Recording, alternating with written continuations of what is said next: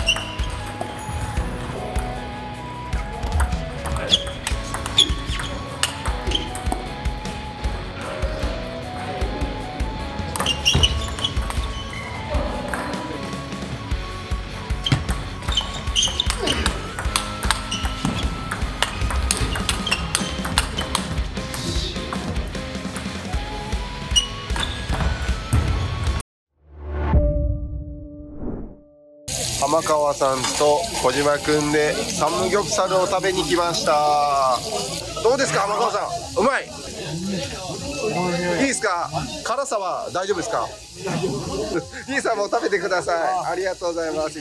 美味しい。でも美味しい。美味しいですか。美味しいけど辛くない。辛くない。あ、そうなんですね。韓国の有名な冷麺を食べてます。2カ所目はこちらの卓球場ですね。こちらの可愛らしいこちらの卓球場で夜10時からですね、日韓対決をやりたいと思います。相手の方はですね、韓国の YouTuber のタクキュさんですねが今回メンバーをですね集めてくれて、3対3の団体戦、とても綺麗な卓球場です。はい、今から日韓戦をやります、私たちで。はい、でなんですけど、じゃあ、小島さん、はい、調子はどうですか。先ほどちょっと強いところでお腹いっぱいサムギョプサル食べて頑張ります。そっちへ。じゃゃあ浜川様。もうさっきのチームで体仕上がりすぎて逆に心配っす。そうね、見てましたらキレッキレでした動き。めっちゃいいボールでした。相手の方。相手の方。いや頑張ります。はい、よろしくお願いします。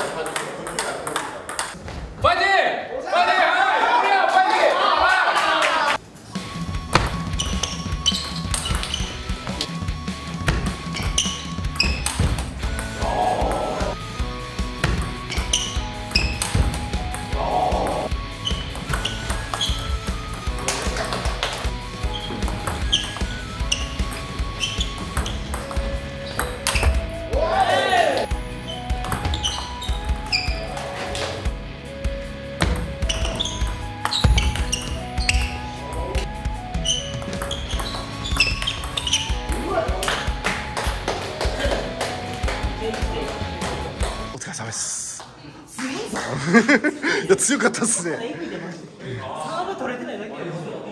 ボールやばいっすね。ボールマジいかついっす。いかついっすね。浜川さんがいかついってものは相当。サーブで勝ってるだけ。いやでもいいっすよ。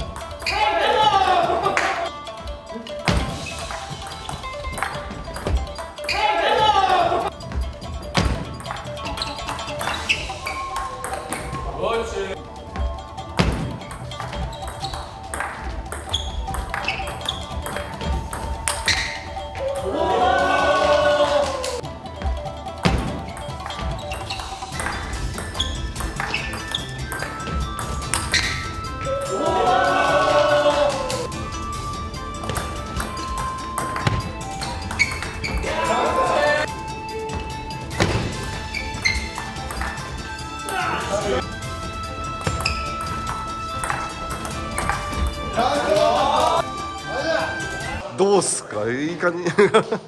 まだねちょっとね、確かに小島君らしいラリーがちょっとまだ続いてないですね。なんかラリーなんだって。ボールはかかってそうですね。結構回転かかっててちょっとゆっくり飛んできてるような感じですね。球数が持っての割にかかってるね。そうなんですよ。しっかりかけてきてゆるっときてる感じがあるから、そこだけ今日気をつけて、ちょっと意識して返せる。はいはい。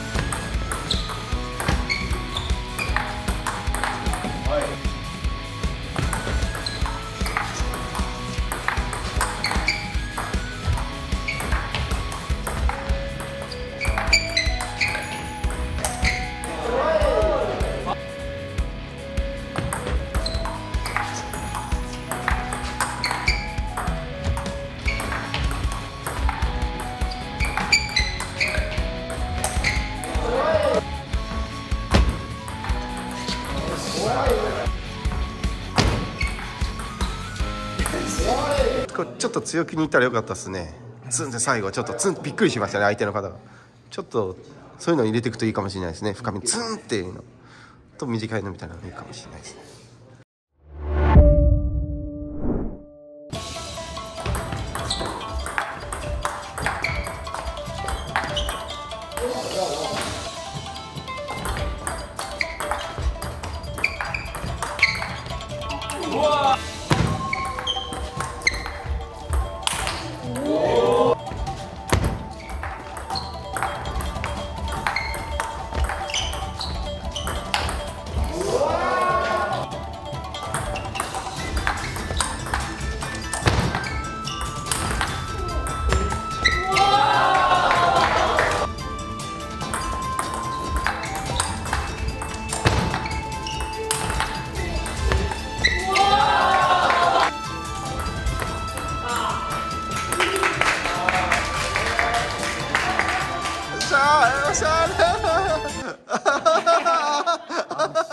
ありがとうございます。ナイスプレー。最後のブロック下がったら確かにあれはやばいですね。確かに。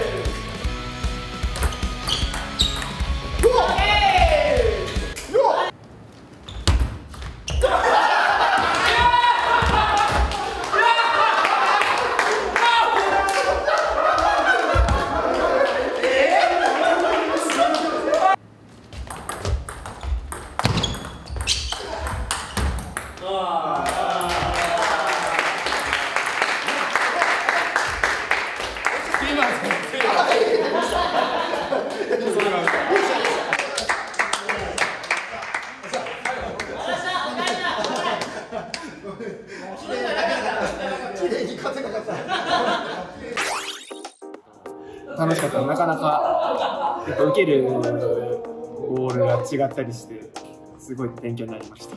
楽しかったです。小島選手いいプレー出てましたね、最後。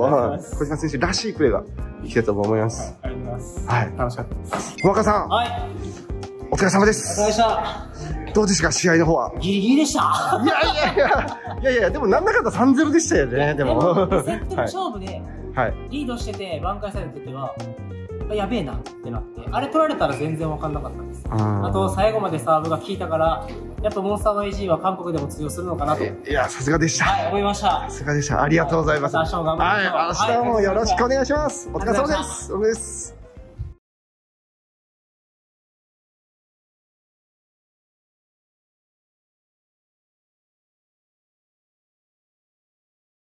海外発送をスタート。